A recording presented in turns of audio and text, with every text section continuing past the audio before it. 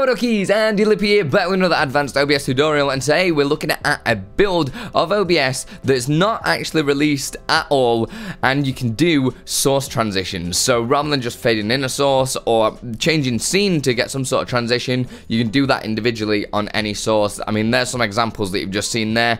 Exeldro created this build, and not only that, it's actually running the latest version of OBS that isn't even out yet.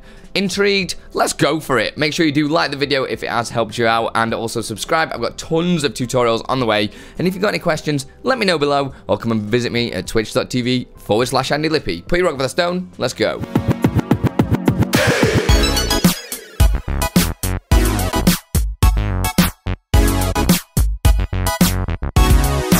Right, so first things first, we need to get it all downloaded and installed. So this GitHub page is going to be in the description below. Exeldro has made this build. He's an absolute legend.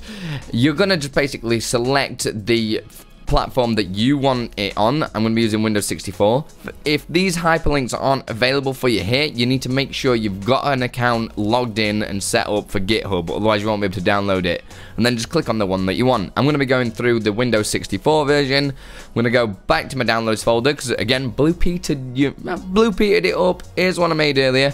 You'll have this compressed file with this long name just here. You're going to right click on that and press extract all, and it'll pull out this folder just here. Open that. Oh, what a surprise, there's another compressed file. We're going to right click on that, hit extract all, and put it here.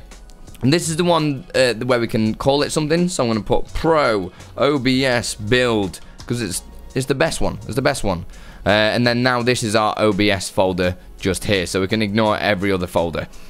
So inside here, you got 3 folders, and I've spoke about this in my last episode about portable mode, so definitely check that out just up here if you're wondering how I've entered portable mode and what that's about, because you don't want to make changes to stuff and ruin your current scenes and stuff like that inside of OBS. So run this as a fresh install, okay, and it'll just save you a lot of headache, and you won't ruin any of your scenes that you've got set up. So I'm just going to set that up now by typing in portable mode _ mode just here as a text document, and that's it. Go to bin 64-bit, and you'll see that the OBS is just there. If I double click on that, Windows are going to protect PC. Tell Windows to jog on. We're getting right into it, and you'll see I've got a fresh version of OBS just here. There, I'm just going to press cancel on the auto configuration wizard, and you can see there's a couple of changes in this version of OBS. So for instance, I've got this no source selected, properties, filters thing. You've got webcam, you've got loads of stuff. Again, EposVlog's done an incredible video on that. Go and check out all the feature set on there. But for now, I'm just going to use this one scene and add a source. So I'm gonna add a color source. I'm gonna add a couple of different sources, okay? So I'm gonna choose a really disgusting green color, and I'm just gonna make it a little bit smaller. I'll leave this one full screen, and then I'm gonna add another source. I'm gonna get a image.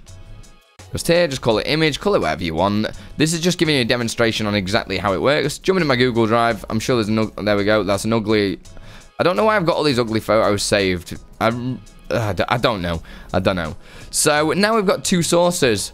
Normally to do transitions, you'd have to change scene, but now we can right click on a source, go to show transition, and hide transition.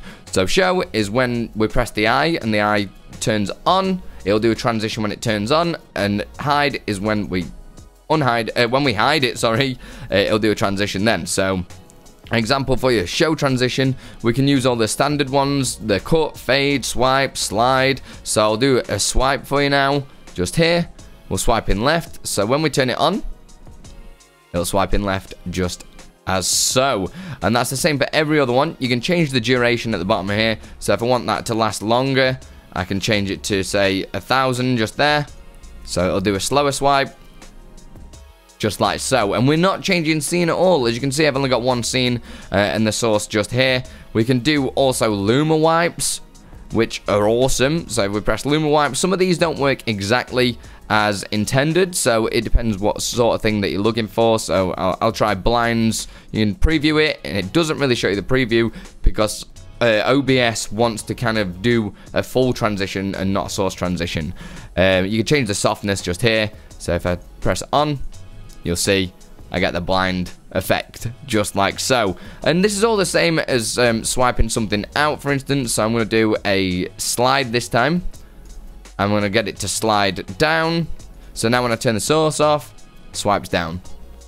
Blind in, swipe down. So you can obviously set this up on anything that you're using, like a Stream Deck, you also Touch Portal, Leoran board, for showing and hiding a source.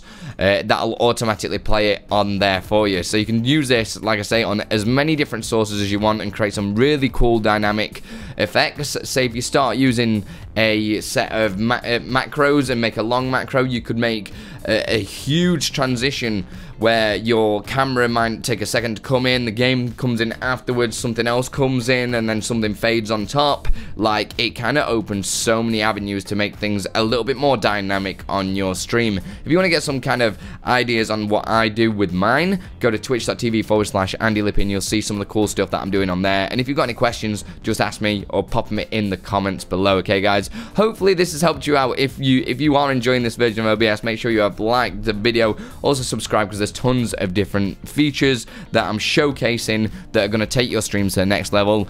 I mean, I take the time to learn all this stuff so you don't have to, alright? I'm just trying to make it easy for you, okay guys? So I'll see you in the next video. Put your rock over the stone. Much love.